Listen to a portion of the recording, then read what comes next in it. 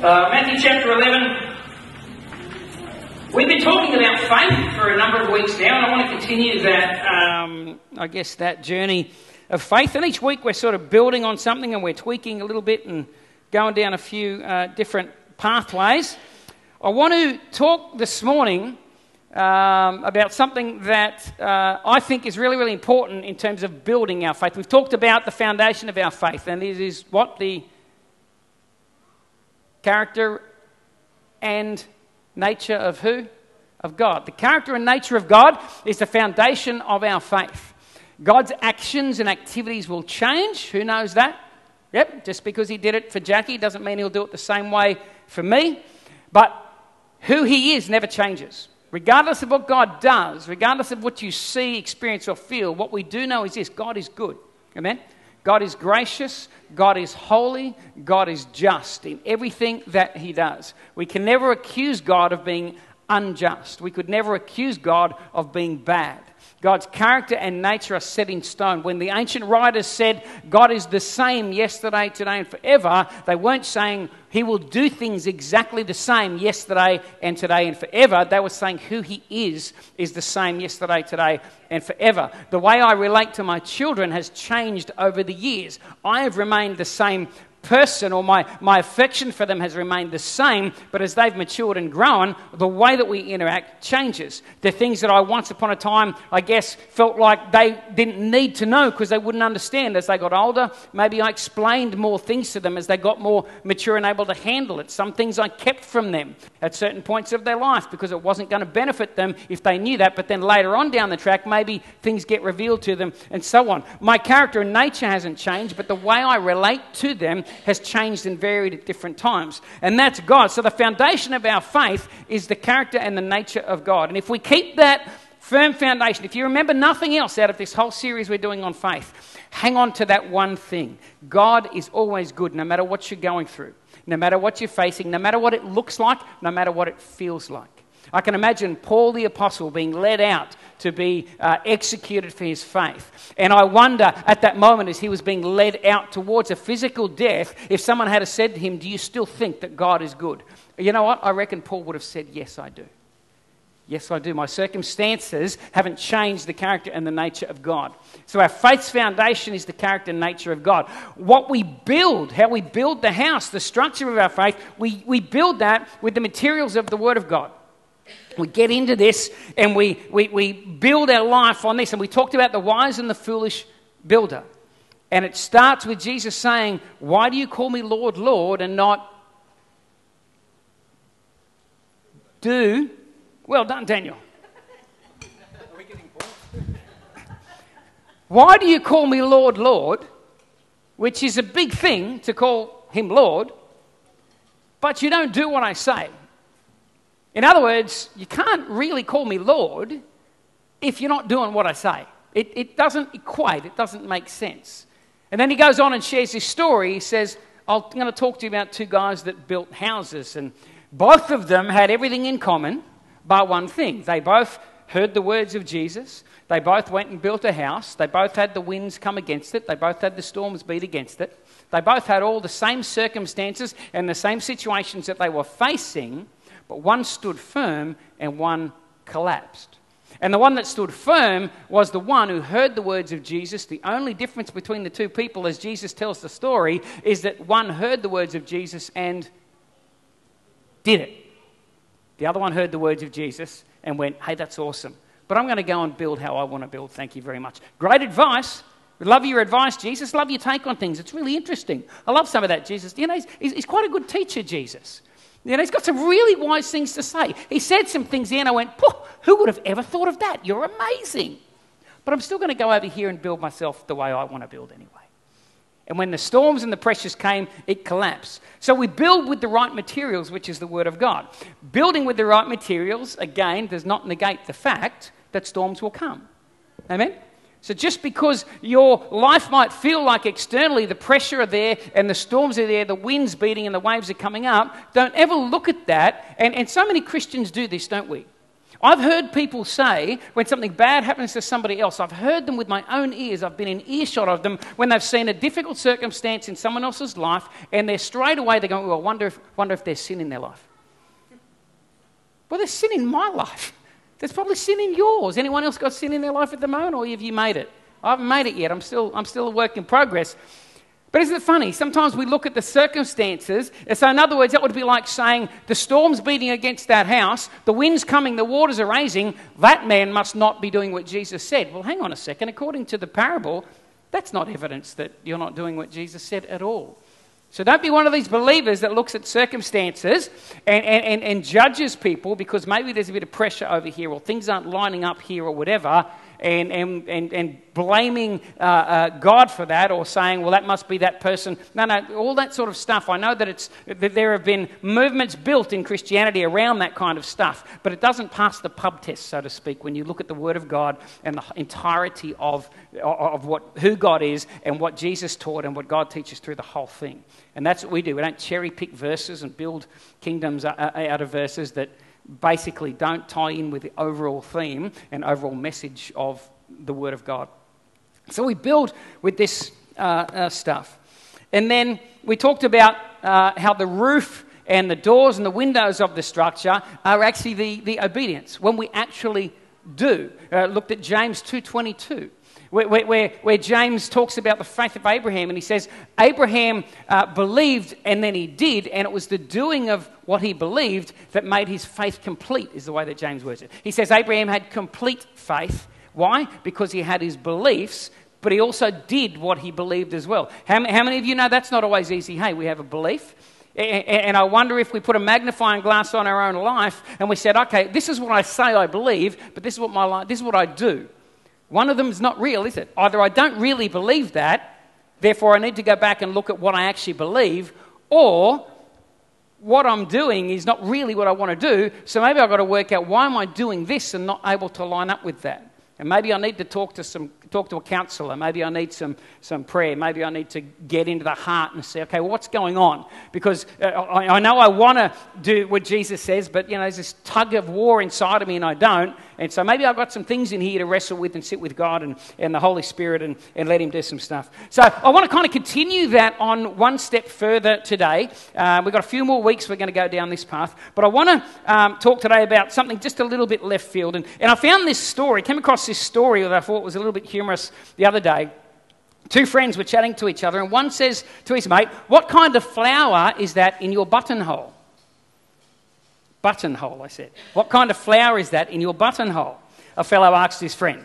Why, that's a chrysanthemum. Everyone say chrysanthemum. Say it 3 times fast. Chrysanthemum, chrysanthemum, chrysanthemum. Really hard. He said, what kind of flower is that? And he said, it's a chrysanthemum, answered his friend. No, well, it looks like a rose to me, said his other mate. He said, no, you're wrong. It's a chrysanthemum, insisted his friend. Well, spell it, said his mate. He said, okay, K-R-I-S. No, it's K-H-R... What? No, it's not. It's C-R-I... Oh, golly gosh, you're right. It's actually a rose. In Matthew chapter 11, verse 7, Jesus has just had the disciples of John the Baptist come to him. John the Baptist is in prison at this point, and he hears what Jesus is doing, and he's all of a sudden got this question. We don't want to go down the path of that, because that in itself is amazing. Once upon a time, he was dead set, knew that Jesus was the Messiah. Fast forward, and now he's hearing what Jesus is doing, and he's in prison. He says to his disciples, I need you to go to Jesus and just ask him, is he the Messiah? Did I get it right in the beginning or not? Because there was some disconnect maybe between who John the Baptist thought Jesus would be and what he would do and what was actually going on. So he sends his disciples and they come and ask him, and Jesus answers and says, go and tell him that the blind see and the deaf hear and the lepers are cleansed and people have the good news preached to them. And so the disciples of John head off back to prison to report to him. And then Jesus turns to the crowds that are gathered, and he says this: as John's disciples were leaving, Jesus began to speak to the crowd about John. What did you go into the wilderness to see? A reed swayed by the wind? If not, what did you go out to see? A man dressed in fine clothes? Now, The obvious answer to both these questions is what? No, exactly. He says, did you go out to see a man dressed in fine clothes? Well, John's wearing camel's hair, eating locust and wild honey. You're not inviting him to your big banquet, you know? He's just not looking the part. So if you want to see people with fancy clothes, he said, you go to palaces and don't go out the wilderness and check out John, because his fashion sense is terrible. He's not wearing good stuff. He doesn't look good. So the answer is no. And then the first statement he makes has the exact same line of thinking. Did you go out to see a reed? Anyone ever been to Shaw's Bay in Ballina? Yep. You ever walked along and you know all the marshy areas and they've got them big reeds in the sea? You know what's interesting about those reeds? If the tide's coming in, the reed goes like this. What happens when the tide starts to go out? The reed goes back the other way, doesn't it? Now, if there's a bit of a whirlpool, the reed just... The reed goes wherever the current takes it. There's nothing firm and solid about the reed, is there? And this is what Jesus is saying. Did you go out to see a guy that's just... His beliefs are fickle and he just follows popular culture? Did you go out to see a guy who one day is Arthur, the next day is Martha? Did you go out to see a guy who doesn't really know what he believes and he's kind of making it up depending on what feels good at the time? What's popular at the time? What's trending on Twitter? What did you actually go out there to see? He said you didn't go out there to see a guy that had reed faith. Reed faith is where you're throwing this way and then you're throwing that way and you're throwing this. He said you didn't go out to see a guy with reed faith, and the inference is what you went out to see was a guy with a resilient faith. John the Baptist had a resilient faith. How do we know that? Because he didn't change his message. He didn't change his tact. He didn't change his stance. And in the end, guess what? It cost him his very life, didn't it? And I guess the question I want to ask you this morning as we think about faith, what sort of faith do you actually have? What sort of faith are you developing in your life? Do you have a reed faith or do you have a resilient faith? If the crowd was coming to see you, and Jesus said, what did you go to see when you saw Rod Norris? Did you go to see a man like a reed? Did you go to see a guy who, depending on what day of the week it is, what colour underpants he's wearing, he changes his opinion about everything? Or did you go out to see a guy who has conviction? Did you go out to see a guy who knows what he believes in, who lives what he believes in, has a sense of truth, a bit of an iron rod in his back, and is convinced about things in life, and he stands on it, and he doesn't sway from it, and he doesn't change his opinion, and he goes with it. And he's prepared to suffer whatever has to come with that because he's a man of conviction. He's a man of conviction. How many of us are people of conviction, and how many of us are more people of convenience? You see, the difference between a reed faith and a resilient faith is your response to this question. Are you a person who lives by conviction or a person who lives by convenience? People who live by convenience develop what I would refer to as reed faith. Because how many of you know what's convenient today may not be convenient tomorrow? What's convenient in this setting with this group of friends might be inconvenient with this setting and this group of friends. And so if we're living by convenience, we're like the reed. We're just going back and forth, back and forth. But people who live by conviction, they're the people that build into themselves what I would refer to as a resilient faith. A faith that stands, a faith that doesn't crumble under pressure. A faith that doesn't give way just because everybody else is not believing it. Just because everybody else is not thinking the way that I think. If Jesus came to you and the crowds were going out to you, and Jesus turned to the crowd and said, Owen, what did you go out to see when you saw Owen? What did you go out to see when you saw Kiefer? What about Bevan? What did you go out to see? Did you go out to see a person with a resilient faith? Or did you go out to see a person with reed faith, swaying back and forth? So I believe that we need to be building a resilient faith. That's the story of the wise and foolish builder. What we're seeing there is a picture of a guy with a resilient faith. When the storms came, when the pressure came, when the waves beat, he had a faith that did not crumble. He had a faith that took the beatings, a faith that stands the test of time, a faith that doesn't bow, to whatever's on trend at the moment. A faith that doesn't change simply because it's just a little bit too hard not to. So I'll just bend a bit here and I'll bend a bit there. Now, I've got no doubt that we all want to build strong, resilient faith in our life, a faith that creates an environment around our lives where God is able to do whatever it is that he wants to do in us and whatever it is that he wants to do through us. But here's the thing I also know, that how many of you believe that there's an entity called the devil? I know it's an outdated idea. I know a lot of the concept of the devil is somewhat outdated, even in a lot of church circles now. But the reality is that Jesus actually believed in the devil. In fact, Jesus himself was personally tempted by the devil. If Jesus believed it, and I follow Jesus, and I think he knew a lot more about life and everything than I did, then I tend to take what Jesus said as truth, and I tend to live that out as well. So I have a firm conviction that there is an enemy. There is an entity there called the devil. Do not think that the devil is like the equal and opposite of God. The devil has no creative power. He is nowhere near a match for God. The devil doesn't do what he does around the world because he's stronger than God. He just does it because he's stronger than us. At times, we surrender ourselves to his impulses. We surrender ourselves to the things that he wants. It's not a weakness of God at all. It's weakness of man. That's how the devil gets his foot in society and in a community and in your life. It's our own, it's us. It's not a reflection of God. But here's what I know, that he's been around for a long, long time. And I believe that he's watched how man builds faith. He knows how we build faith, but he also knows how to tear faith down. And he's very cunning and very crafty, and he chips away. And you know what? At the moment, the world we live in, I think one of our biggest problems with trying to build a resilient faith is not a theological one. It's not about trying to get our theology right. I think it's a cultural problem that we're facing at the moment. And I think that cultural problem is the fact that one of the highest regarded values in Western society right now is convenience. We want everything convenient, don't we? You think about your life. Why do you get your coffee at the drive-thru of the place you get your coffee? Most of us, sometimes it'll be because we want a balance between good coffee, but we also don't want to be in line for 5 hours. I want to get my coffee and go. I want to get into the shopping centre. I don't want to shop at Ganella Vale Woolworths at the moment. You know why? Because the whole of Lismore's shopping there, and it takes me 4 hours to get a car park. I'd rather drive to Ballina, walk in, grab me stuff, walk out and go. Because it's more convenient. Why do you think we don't have video stores anymore?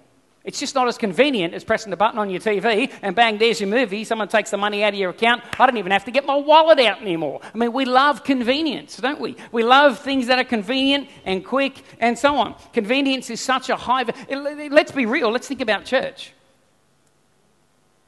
We love a convenient church too, don't we? I'm not saying convenience is wrong. What I'm saying is when convenience becomes something that allows you to bend your convictions, then convenience is not being used in the right way. We want everything convenient. Quick, easy, catered to me, so that I can just get on with the rest of life.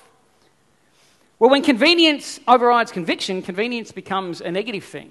And I honestly believe that that's one of the biggest battles that we face at the moment, is if you want to build a strong, resilient faith, you've got to know what are your convictions, what are those unbending things, what are the things that you actually believe that you'll actually stand on, not only when it's easy, not only when it suits, but what are the things that I'm not going to bow to or bend to, I'm going to stand firm on those things. It might mean it takes a little bit longer to get from A to B, but I'm going to go the distance anyway, because I know when I get there I'm going to be way stronger and better off than had I bent and taken the quick, cheap, easy option.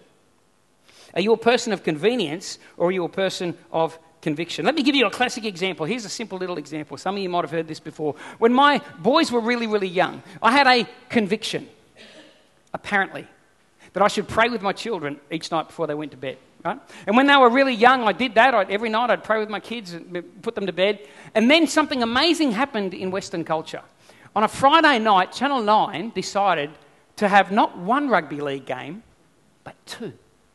And it changed my world. Because I love my football. And so what used to happen was the timing of putting the kids to bed was perfect, because the kids would go to bed, I'd tuck them in, I'd pray for them, and then I could sit down, and then the football would start. But of course, when they brought the second game in, well, what happened? All of a sudden, the children going to bed happens to clash with the first game of football, so I'm in a bit of a dilemma here. What do I do? Oh, God, help me, wretched man that I am. Do I continue to go and pray for my children when I put them to bed and know that back in those days we didn't have, like Fox and all those, those things where you can pause a game and start it and go back and look at it all. We didn't have that. It was on Channel 9 as it was. You either saw it or you missed it. And so I had a dilemma on my hands. What do I do? And you know what I did? So sad to say. I used to say to my kids, you either get ready for bed a little bit earlier so that Daddy doesn't have to miss the start of the game. Isn't it terrible? Isn't it terrible? It's like I thought it was a chrysanthemum. No, it's actually a rose. My chrysanthemum became a rose. Why? Because it just wasn't convenient. And so before you know it, I'm pressuring the kids, hurry up and get ready. And then if you're not ready in time, then you just put yourselves to bed. I'm watching the footy. Isn't that terrible? Everybody point fingers at me and go, woe is you! Terrible.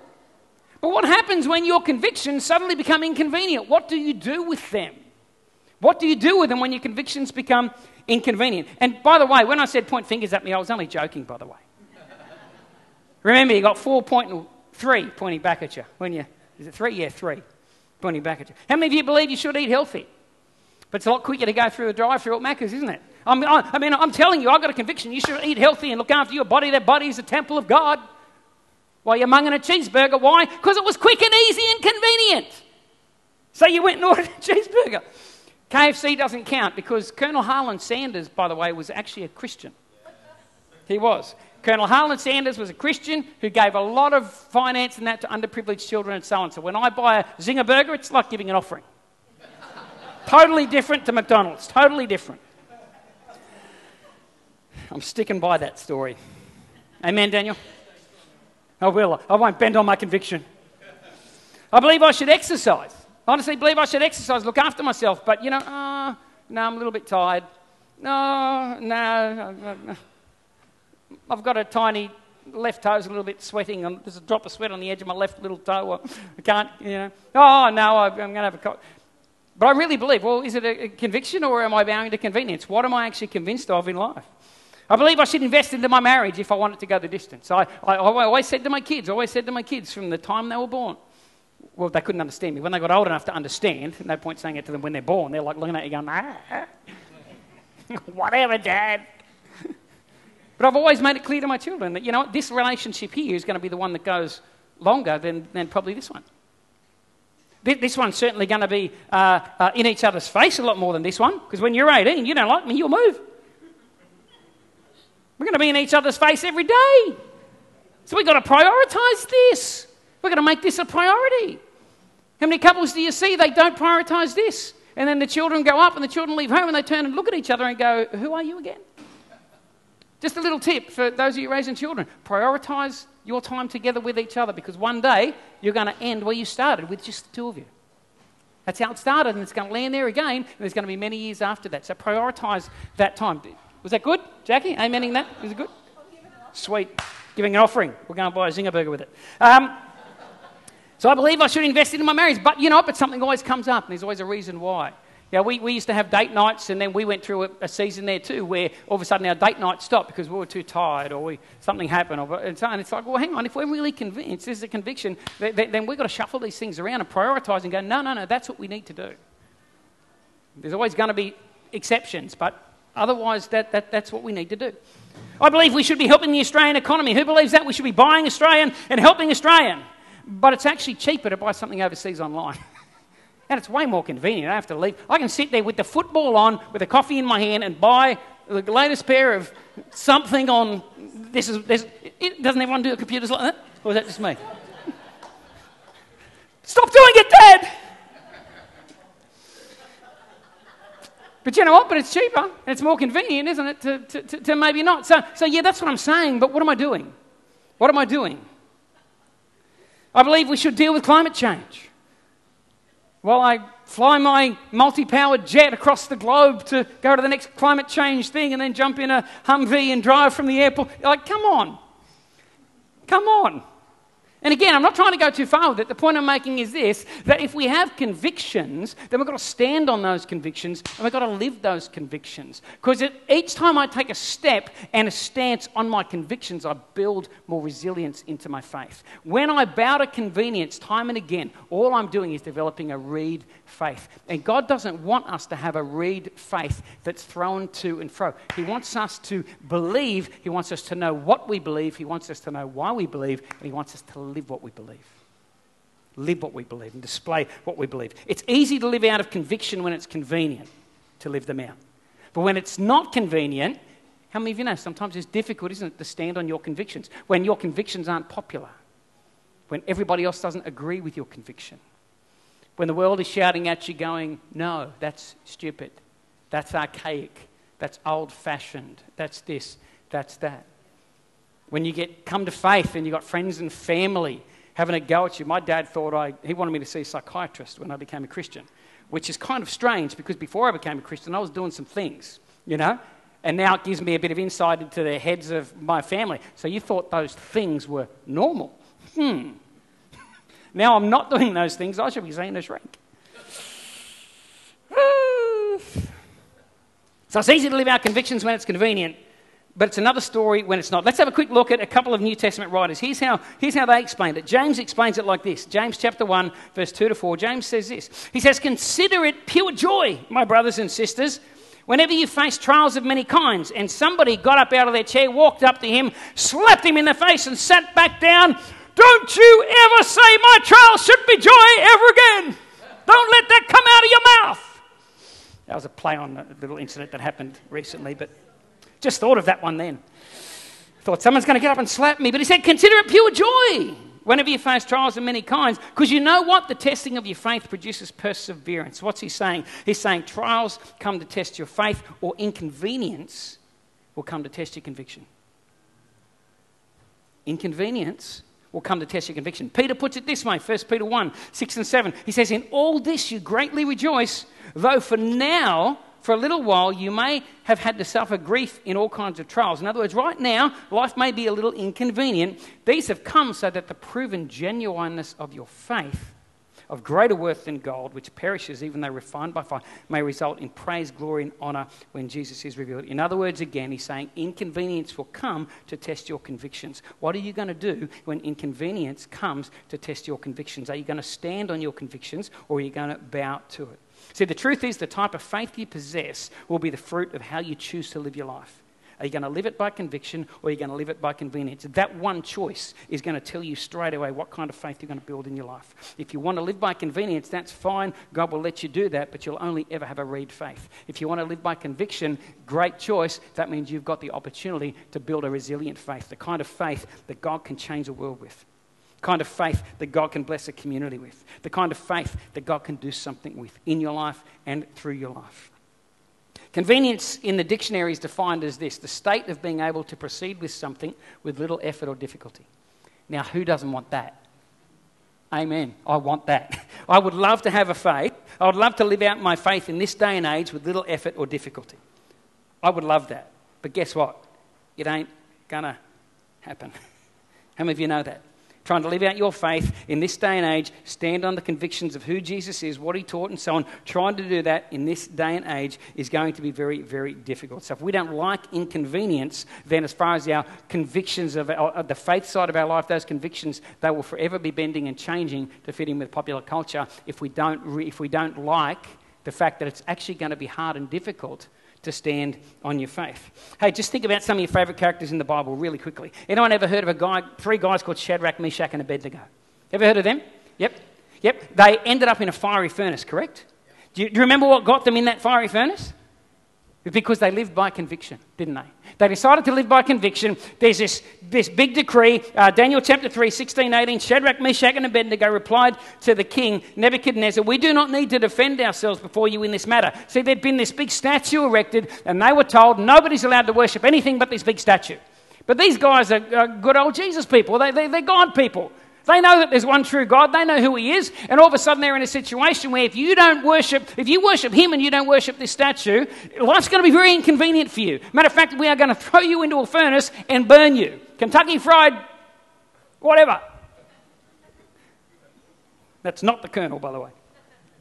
But here's their response. They said, yeah, you've come up with these laws, these rules, this is how it is. But here's the reality, King Nebuchadnezzar. We do not need to defend ourselves before you in this matter. If we're thrown into the blazing furnace, then the God we serve, he's able to deliver us from it, and he will deliver us from your majesty's hand. But even if he doesn't, we want you to know this, your majesty, that we will not serve your gods or worship the image of gold you've set up. We have a conviction there is one God, and we will worship that God. And yet right now that conviction is being tested, but we've made the decision not to take the convenient route. We're not going to bow to the statue and go, that's okay, because God is gracious. So we'll bow to the statue and then we'll apologize to him later in a quiet place. But everybody will see us bow, but we'll apologize and God will be, and yes, God would be gracious, that would be fine. But they said, we're not going to take that convenience route. We're going to stand on our conviction that there's one God. You will worship no one but this one God, and we're not going to bow. And yes, there will be consequences. We'll take the consequences because our convictions are worth it. And so they stood their ground and their convictions, and we all know the story. We sing that beautiful song, There Was Another in the Fire. God turns up, and guess what? They stood on their convictions, and in this situation, guess what? They came through on top. Not a bad story. I wouldn't mind being these guys. Wouldn't mind interviewing them, asking them a few questions about that whole thing. I love their first response to Nebuchadnezzar. We do not need to defend ourselves before you in this matter. Honestly, don't we feel like in the Western church today, we constantly feel like we've got to defend ourselves for everything we believe and everything we think? Anyone ever feel like that? The church constantly looks like it's on the back foot defending. 20 years ago, we didn't need to defend some of the stances we had. Why? Because it was popular amongst the culture. There was a Judeo-Christian worldview in the Western world, generally speaking, and we didn't have to defend certain things. Now, here we are, 2022, guess what? How many of you know that there's a pressure on the church to constantly keep defending why we believe what we believe? I love what these guys said. They said, we don't need to defend nothing. We'll just stand on the conviction. We don't need to defend anything because our convictions are true. According to God, the Creator, we know that this is right. I know it's not popular. I know everyone doesn't like it, but I don't need to defend it. I'm just going to live it out and stand on it, and I'll take whatever comes my way. And God set them out. Awesome story. Remember the story of Daniel in the lion's den? Who remembers that one? Daniel in the lion's den, yep. Remember what got him in there? Living by conviction. Living by conviction, yep. Daniel chapter 6, verse 10. Now when Daniel learned that the decree had been published, what was the decree? For the next 30 days. Next 30 days you can't pray. Can't pray to anyone but the king. And Daniel went, sorry, I know what you're saying, I get it, that's okay, and it's your right to make that law up, that's completely fine, but I have a conviction that you only pray to one God. And sorry, Darius, you ain't God. So I'm going to do what I always did, and I'm going to open my windows, I'm not going to change my way, and I'm going to get down 3 times a day, and I'm going to pray to my God. And yep, I know it's inconvenient, and I know it's probably going to come my way, and that's completely fine, but I'm going to do it anyway. He lived by conviction, and it got him in a lion's den. But guess what? We all know the story, don't we? What happened? God closes the mouths of the lions and he comes out on top. Awesome story. What about John the Baptist getting beheaded? Remember what got him there in prison in the first place? Living by conviction. Remember the story? Herod was taken well, it says it was his brother's wife. And John said, that ain't right. And if you go back and you look at it historically, it's not as simple as his sister-in-law. There's a lot of complexity in that family, and it's a really, really messed up story when you look at who it was. His niece is there dancing seductively for her uncle. It's just messed up. Anyway, John the Baptist ends up getting beheaded. Guess what? He stood on his convictions. Shadrach, Meshach, and Abednego got out of the fiery furnace. David gets away from a lion. John gets beheaded. But they all stood on their convictions. And sometimes standing on your conviction, God will come through and you'll get it. Sometimes you don't. But it's not the outcome that they're worried about. What they stood on was not the promise of an outcome, it was the promise of a conviction. This is right. And this is the way I'm going to live my Christian life. This is the way. Remember the 12 disciples? Convinced that Jesus was who he said he was, to the point where most of them, historically we know, were murdered physically for that conviction. All they had to do was bend that conviction a little. All they had to do was to say, actually, that Jesus story, yeah, we were just joking. It's getting a bit out of hand. All they had to do was what Peter did before the Holy Spirit came upon him when Jesus was being led away. Remember, and they came up to Peter and said, do you know him? He said, no, I don't know him. Peter could have just kept doing that. But he didn't. Something happened. He saw the resurrected Jesus. The Spirit of God came upon him, and he was a changed man. And he never bowed that conviction again, never went that route ever again. At the other end of the scale, some of the worst moments in people's lives in the Bible are played out because they decided to lay aside convictions for the sake of convenience. And I can't think of any worse story than the story of King David. 2 Samuel 11, 1 and 2. It says, in the spring, at the time when kings go off to war, why did he just not go off to war? That's what he was meant to do. He was the king. This is a time where the kings lead their charges out to battle. David should have been out there leading his charges in battle. That was the conviction of what a king should be doing at that time of year. And what does David do? He just decides, well, what I'll do, I'll just bend on that conviction for a little bit here. And doesn't it begin an ugly chain of events in the life of a man after God's own heart? An ugly chain of events. David sends Joab out with the king's men and the whole Israelite army when David should have been doing it. Why didn't he go out? We don't know. Maybe he was just tired. It's easy to bend your convictions when you're tired, isn't it?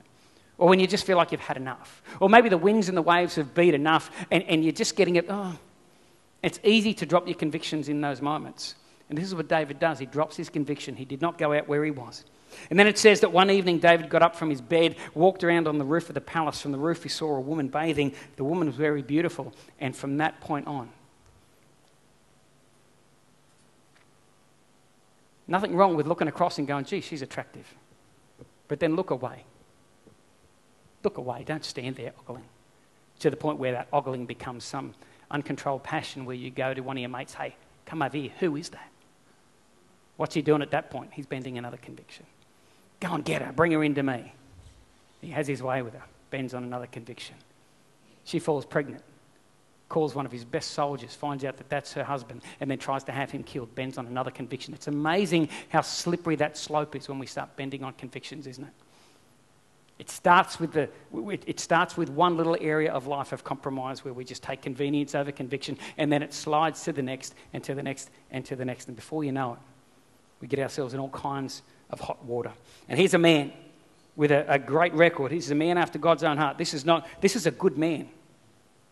Even the best of us, if we compromise on our convictions, can end up in a really bad place. And how many of you know that's very topical in the last 10 years in the Western church? And we don't want to be those people. We want to stand on our convictions. We want to build a resilient faith. It's just amazing how one area can begin that slope. I'm just not going to pray. I have a week off prayer. I'm not going to pick up my Bible. How many of you know you don't pick up your Bible for a day or two? By the third day, it's easier not to pick it up than it is to pick it up again, isn't it? You decide not to pray for 2-3 days. By the fourth day, it's much easier not to pray on the fifth day than it is to pray. Why? Because you've lost this momentum of standing on your convictions and rolling with your convictions. Tithing and giving. Oh, I'll just hold back my tithe this week because I've got, God doesn't need it. He won't miss it for a week. Well, then by the second or third week, it's so much easier to keep holding it back and keep holding it back and keep holding it back. Before you know it, you rarely ever give. It starts with a tiny compromise. We don't want to be legalistic, but we don't want to underestimate the power of the momentum that gets created as well. Hey, I'm going to finish up there. That's gone a little bit longer than I would have liked to have gone. But there are many, many more examples you can find in the Word of God of people that stood on their convictions. And some came out victorious and some didn't. And there are plenty of stories there of people that compromise their convictions. And very, very rarely do they ever come out victorious. In fact, it cost them a lot. It cost them a lot. Who you are, what you do will change if you're living a life of convenience, because your truth will bow to your circumstances all the time. Remember, convenience produces reed faith, conviction produces resilient faith, and please don't underestimate the fact that the battle between convenience and conviction is really ultimately a battle for your faith. It's a battle for your faith. What sort of person, man, woman of God, are you going to be? What kind of faith are you going to build? A reed faith or resilient faith? Father, thank you for your word, God. Thank you for the practical nature of your word. Thank you for the practical examples that you give us in the likes of David and Saul and Daniel and Shadrach, Meshach, and Abednego, all these great men and great women, God, Ezra and Esther, and God, all these people. Father, I pray for each person in this room. Lord, as we get up and we go from this place today, I pray that we would think about our convictions. And then I pray we'd go one step further and ask ourselves, do we actually live those convictions? Are we prepared to stand on those convictions? Are we prepared to build a resilient faith? Is it that important to us?